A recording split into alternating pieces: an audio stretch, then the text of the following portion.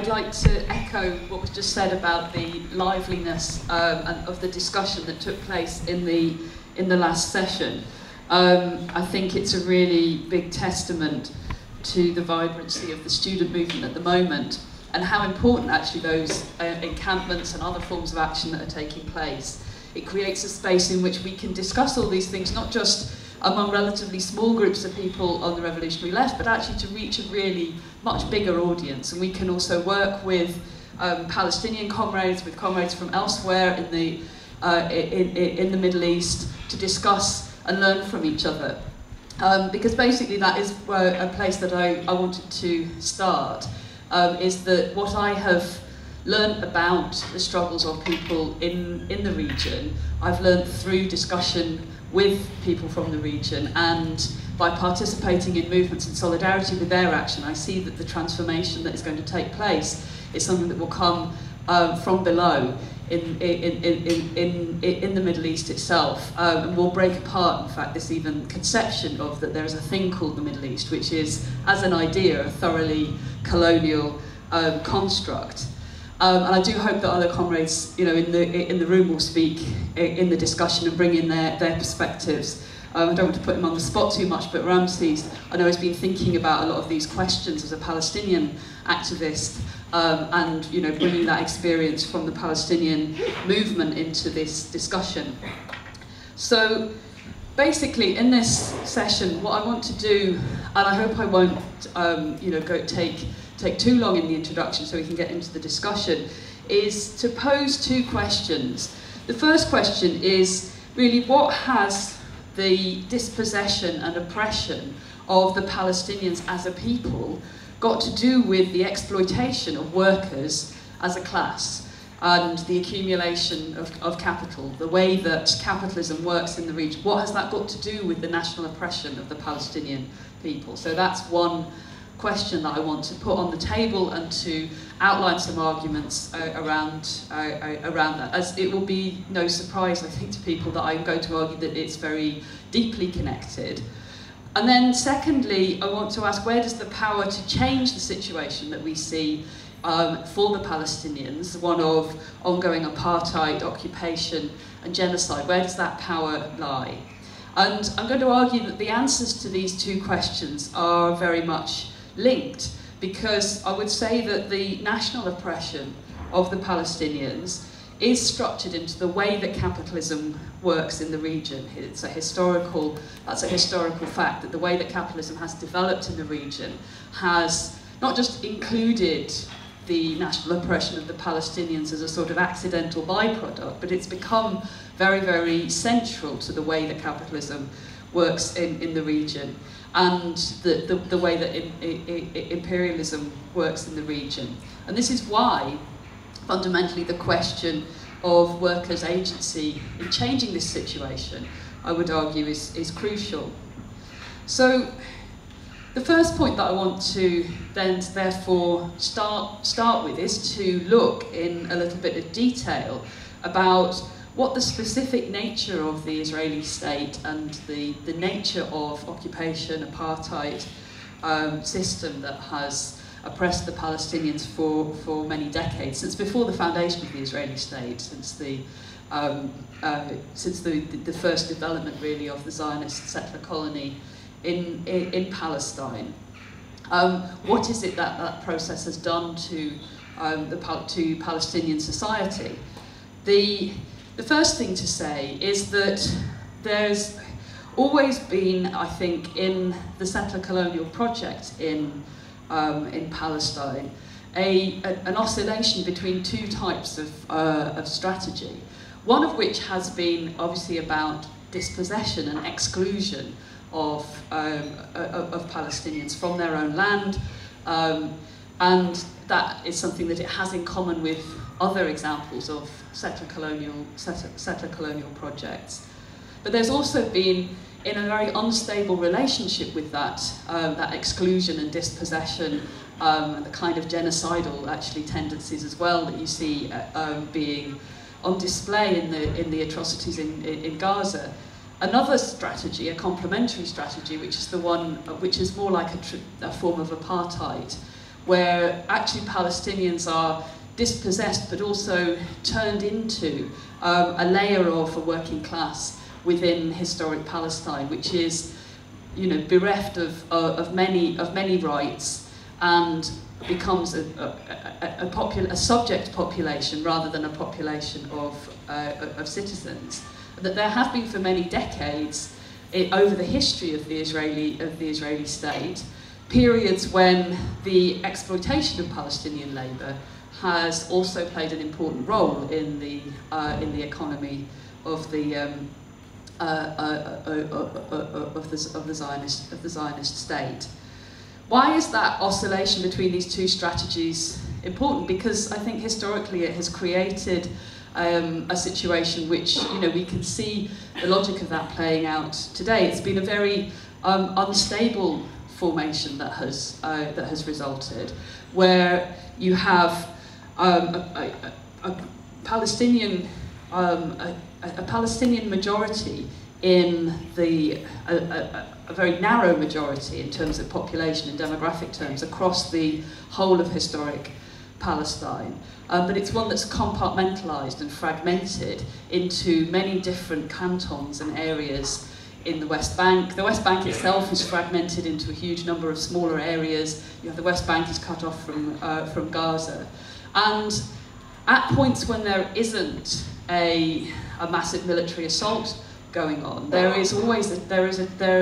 a tendency among some sections of the Israeli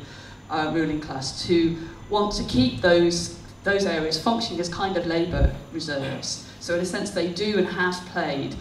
say for example the construction industry in Israel inside 48 Palestine has historically relied a lot on the labour of Palestinians from the West Bank. And historically, previously, it did rely quite a lot of labour of Palestinians from Gaza. That has been shut off for the last 16, 17 years through the imposition of the siege on Gaza. But during, you know, previous decades, Gaza functioned as a labour reserve for parts of, for Tel Aviv as a city, for example, not just in construction, but also in areas like hotels and catering, and so on and so forth. And of course, there is also, importantly, the Palestinian working class inside 48 Palestine, who are citizens of Israel, and also form an important layer of the working class there, who play a role in, for example, working in public transport, the health service, and so on and so forth. And we saw actually the potential power of the combination of workers' action across historic Palestine recently on display in May 2021 during the Unity Intifada, when you had Palestinian workers in the West Bank not going to work inside 48 Palestine. You had call for a general strike inside 48 Palestine, which mobilised quite relatively large numbers of Palestinians, particularly kind of in, again, public transport and health and so on. But the problem, and this is the difficulty that the nature of the Israeli state has created for Palestinians looking to exercise that kind of strategy of building a mass movement that relies on workers being the overwhelming majority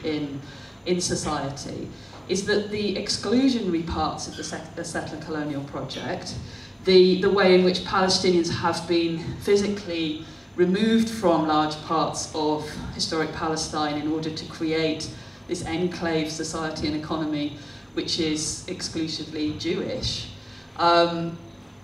or at least the people in it who have rights as citizens are exclusively Jewish. Of course, there is another section of the working class inside 48 Palestine which is neither Palestinian nor Jewish Israeli, but is in fact migrant workers from many other countries in the world who also are treated as disposable labour by the Israeli ruling class. But the problem is that the exclusion of Palestinians from parts of the Israeli economy has left this situation where you can't rely on that kind of being an overwhelming majority in society. This is particularly important, I would argue, is that the most dynamic bits of the Israeli economy, the parts that, in fact, the Israeli ruling class has come to rely on to be the motor of economic development, particularly the high-tech industry, high-tech manufacturing, the outgrowths from the basically from the US military-industrial complex, the like software services, data infrastructures, high-tech medical manufacturing, and so on. Palestinians are almost entirely excluded from those sectors, and in fact, Palestinians are the targets of many of those products, particularly the ones that are, of course, related to policing, surveillance, military use, and so on and so forth. This is important because it gives the Israeli state, and it gives the Israeli ruling class, has historically had a degree of of manoeuvre that is comes from the fact that they have managed to dispossess Palestinians in this way, which means that, for example, if we're talking about historical experiences of apartheid, the strategy that was open to the movement for liberation from apartheid inside South Africa, which was centred, I would argue, on the leading role of the black working class, the black South African working class, which was able to use the fact that the gold mines, the diamond mines, the manufacturing base of the South African economy relied on the labour of black South Africans, and that could be their withdrawal of their labour, their participation in the anti-apartheid movement helped shape that and created the conditions for the breakdown of the apartheid system. That option, if we look at the question from within the bounds of historic Palestine, is not, I would argue, a viable one for the Palestinian movement. This raises very much the question of what can happen on a much broader scale around the region. I think it requires a reframing of perspective, so that to look at it from that point of view, it can seem actually quite a devastating one, of feeling that the best that Palestinians could hope for from this kind of a pessimistic reading of this perspective would be that they might be able to push an opening through undertaking very courageous and resilient forms of minority action or of armed struggle that would help to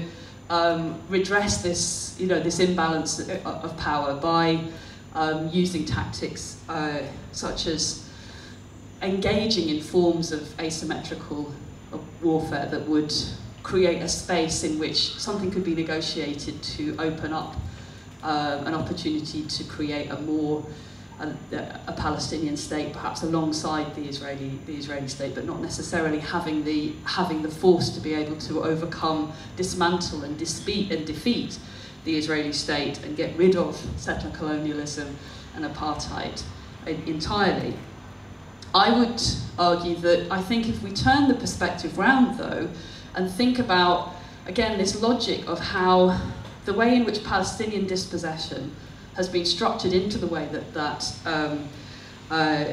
structured into the way that capitalism works in the region, we can see that there are potential hopeful avenues and potential for strategies for liberation that interweave the struggle of Palestinians for their own liberation with the struggles of ordinary people, of workers in particular, around the wider Middle East, and that's what I want to turn to now and try and outline how I think that could work. So I think the first point is that I talked about the kind of fragmentation of the Palestinian working class as a result of this oscillation between exclusionary and exploitative versions of settler colonialism. But of course, one of the things that this did was the exclusion of Palestinians from Palestine and their dispossession and dispersal around the region also made Palestinians part of the working class of many other countries in the region. This is firstly, it's important to say that this is a historical perspective that, you need to look at the first decades after the Nakba to kind of see this in action in a very clear way, but it still has importance for how we understand the situation today. One of the points that I quite often will mention is that for example, the oil industries of Saudi Arabia and other countries in the Gulf would not exist without the labour of Palestinians. Palestinians were recruited by companies such as Saudi Aramco, direct from the refugee camps in Beirut. Aramco opened a recruiting office in Beirut, in the refugee camps in 1947, I think, literally within weeks of the Nakba. The reactionary monarchies of the Gulf were opening the doors to a migrant labour force composed of Palestinians who were prized actually by some of these companies because they had the relatively high levels of education for the region, and were also, as a result of the Nakba, in a position of weakness, relatively speaking. Actually, of course, Palestinians who went to work in these countries were not just pliant workers who, they organised themselves. They organised mass strikes. They resisted both exploitation and oppression, and there were long struggles by many of these countries and the oil companies to try and exclude Palestinian organisers and so on. In fact, quite a lot of the birth of the Palestinian nationalist movement takes place in the Gulf, partly as a result of this. The points at which this, and this was also not just a question in the Gulf, you also had hundreds of thousands of Palestinians remain in Lebanon, hundreds of thousands of Palestinians remain in Jordan, in particular. The points at which this could be seen as opening up the gates towards a perspective of potential for revolutionary struggle. Thanks. You can see particularly playing out in events in Lebanon and Jordan in the late 1960s, early 1970s. In Lebanon, the struggle of Palestinians for liberation, including the development of the armed struggle and so on, took place in tandem with a radicalisation across Lebanese society, which involved Palestinians working alongside with the Lebanese left, and as part of a set of social struggles and political struggles that targeted the Lebanese, particularly the sectarian system of government that dominated in Lebanon.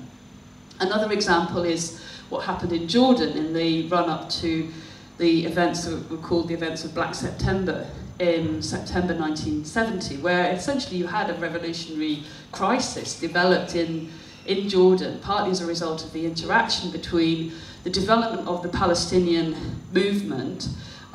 It's the beginnings of the guerrilla struggle that Palestinians launched against Israel and the raids of Fedayeen movement and fighters into the West Bank, and their confrontation with the Israeli state, particularly in the wake of the defeat of the conventional Arab armies in 1967, the defeat of the Egyptian and Syrian armies by the Israeli state, the occupation of the West Bank and Gaza.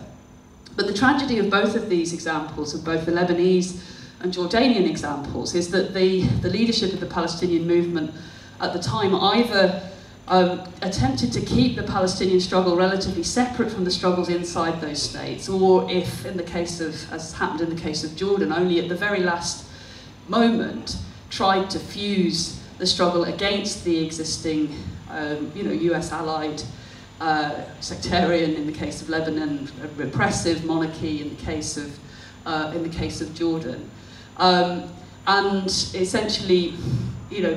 were unable to kind of develop a strategy that would intensify the struggle for Palestinian liberation in tandem with the struggle to change those states. And so,